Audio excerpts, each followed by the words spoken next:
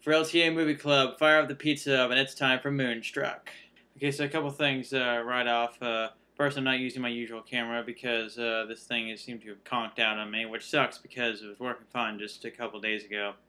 So I'm going to have to figure that out. So I'm borrowing my brother's.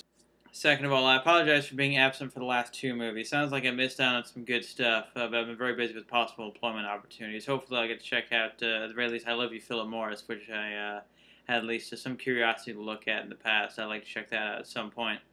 So, Moonstruck. I'm glad we got to watch this movie because it's on quite a few AFI lists, and I generally keep a close eye on all those to see how many entries on each list I have or haven't seen, so any excuse to kick back another one of those is fine by me.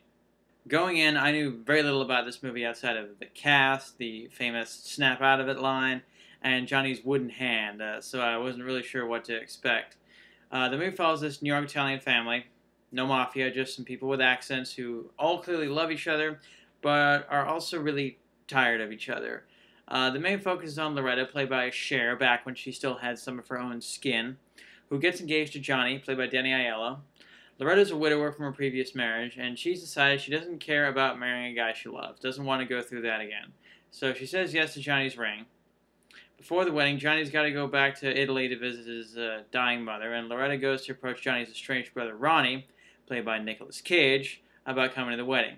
Ronnie's been carrying a grudge against his brother, you see, because he lost his hand from an accident at the bakery where he works, and he blames Johnny for it. Now, once we get the details, it's clear that it wasn't Johnny's fault at all, and Ronnie knows it wasn't Johnny's fault, but he blames him anyway because, I don't know, I guess it's easier. It's a different kind of romance movie, but a good kind of different. Your main characters are a woman who doesn't care if she ever finds love, and a guy who's really full of hate.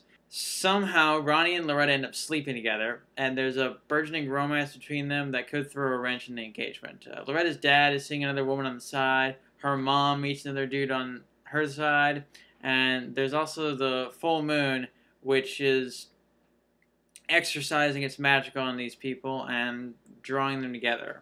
Overall, I liked it. I like the actors a lot, especially Olympia Dukakis as Loretta's mom. She gets some great lines off.